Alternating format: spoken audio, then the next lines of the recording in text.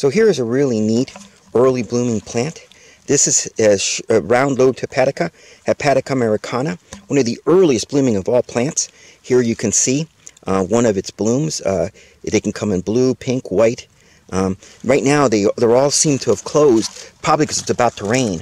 And what a lot of plants do to protect their pollen nectar, they close up and turn down so that the rain then doesn't wash away the pollen and so forth. This, you can see, is last year's pods, and afterwards you do the exact opposite thing. Once they're completely dried, they stand up as high as they can so that the seeds can spread farther. So hepatica, and sometimes it's called Trinity herb because of the 3 lobes and so forth, reminded people that it looked a lot like a kidney. And I'm sorry, not a kidney, a liver. And because of that, people also call it liverwort. And according to something called the doctrine of signatures, the idea being that some higher being has put a kind of a sign on all kinds of plants that they're good for something and something you can use them for.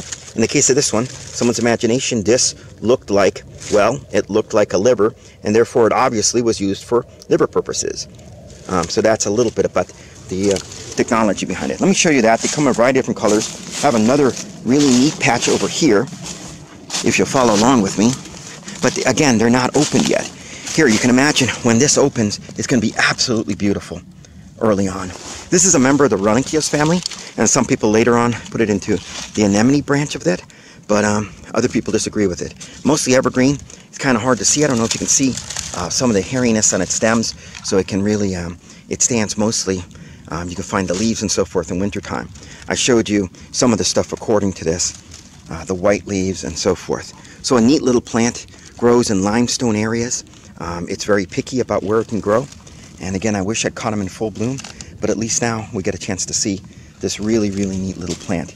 Liverwort, hepatica, Trinity herb, used for all sorts of liver type of diseases and so forth. It's also been used for other types of medicinal things as well, but again, not common at all. Hepatica, this is round-leaved, Hepatica americana, round-leaved liverwort.